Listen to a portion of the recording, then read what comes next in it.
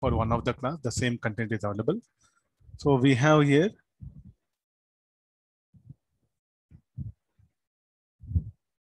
let me take a pointer.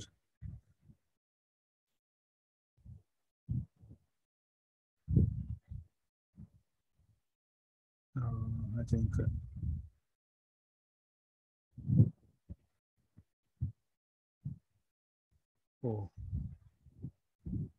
yeah, a non-conducting ring of mass m. Okay, where is that ring? This one. A non-conducting ring of mass m and radius r with charge per unit lambda is as shown. So there's a charge present only in this region. In this quarter, positive charge. Okay, and here a negative charge is present. Then I'll switch on electric field equal to E naught I cap is switched on, and the ring starts rolling without sliding. Determine the frictional force, magnitude, and direction acting on the ring. Okay, what is our the ring? This is a ring.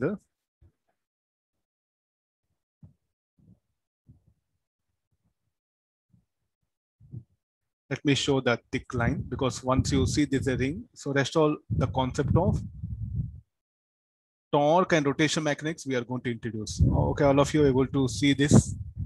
There's a ring, may not be perfect shape. Okay, I do have this ring. Then here the quarter circle is positively charged and the other quarter circle is negatively charged here. I'll switch on an uniform electric field. Okay, are you able to notice here? There's uniform electric field. I'll switch on this uniform electric field strength. Then is asking to get the friction. Okay, let's do one thing. Let me assume two symmetric elements. Here one element I assumed it. Here one element I assumed it.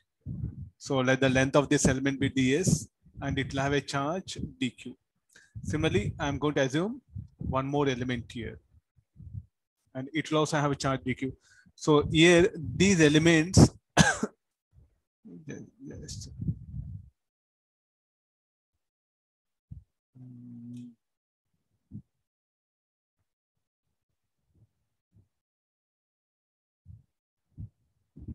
I'll shade it because the colors dq charge.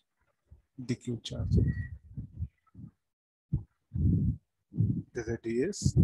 Let me write all the things. It'll be easy for you. Okay, no. Okay, fine. I got all the things. Let me proceed with my explanation. I'm going to assume two elements. One element here of length ds. The other element also symmetric element, the length ds. So they'll make an angle theta. These two will be theta. Then this is a negative charge, no? So how the force explained by that element will be opposite to the electric field. So the force will be in this direction. What about this? There's a positively charged element. So it will experience a force in this direction. Plus df. This df acting on this positive charge element will be in the direction of electric field. These two elements will set up a torque about this point. How the torque will be clockwise by this positively charged element. Negative charged element, this also will set up a torque about 0.2. It will also be clockwise. So the resultant torque acting on the ring will be clockwise. Okay, we have here tau E. Then after this, what is the net force on this ring? Plus df minus df. So what is the net force? Net force in fact is 0. Net electrostatic force, I'm saying. Net electrostatic force in fact will be 0. Then only force that is acting is the torque about 0.2. Okay, let's calculate here. Torque due to electrostatic force. Okay, df into y. Y will be perpendicular distance. Then again, if you look at this triangle, you try to see this one. Cos theta equal to y by r.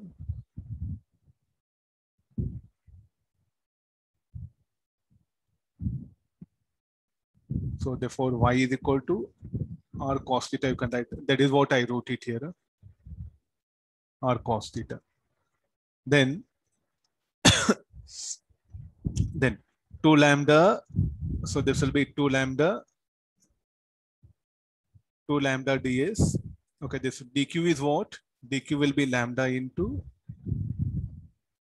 linear charge density. The charge on this element should be equal to lambda linear charge density into length of the element.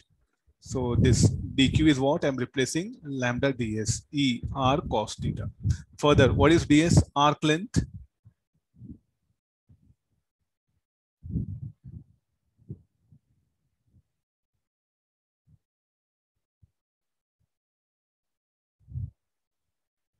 I think I need smaller pen. Let me take the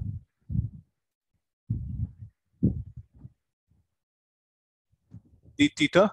ds is equal to r d theta. So here, in place of ds, what we'll write? R d theta. So therefore, the torque, electrostatic force, what is this? About 0.2. What is 0.2? Center of the ring. Okay, further, 2 lambda r square E cos theta d theta. Where the charge is present? The charge is present from here to here, no? 0 to pi by 2. I think the dot is appearing. The charge is present from what should be the limit? This will be theta equal to 0 degree line. This is theta equal to pi by 2. So what should be the limit? The charge is present in the from 0 to pi by 2. So the limit will be 0 to pi by 2. Integral of cos theta sin theta, upper limit pi by 2 and lower limit 0, sin pi by 2 will be 0.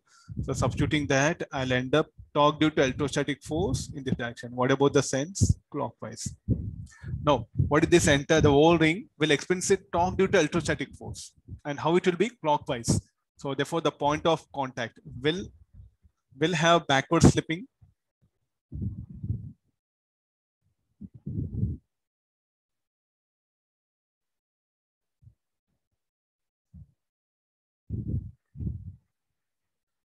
So because of that, the friction will act in the forward direction.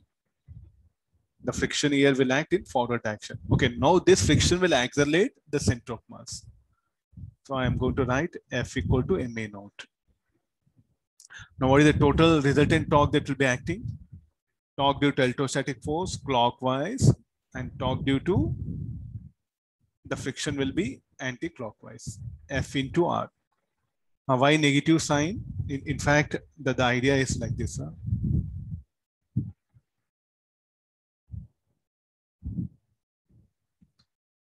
So the counterclockwise torque, I'll take it to be negative. So torque due to electrostatic force, we know this. I'm going to substitute here 2 lambda r square ER.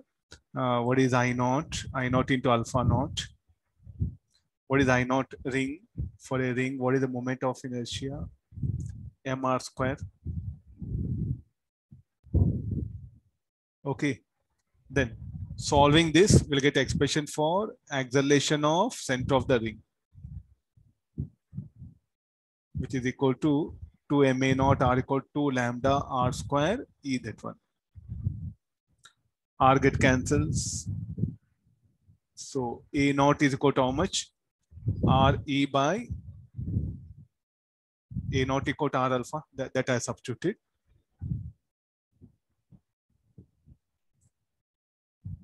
A naught is equal to how much will be? Lambda R E by M. Then we know what is F. Who will accelerate the center of mass? The friction. So F should be equal to ma naught. So A naught is equal to how much? Lambda Re by M. So this will be the magnitude of frictional force. So this will be our answer. Okay, I think I written twice. I'll take it out. Unnecessary confusion for you. So many steps. Okay, this is about the rolling. Just we are bringing some electrostatic force can set up a torque. This is the idea. That is what I wanted to just conclude here.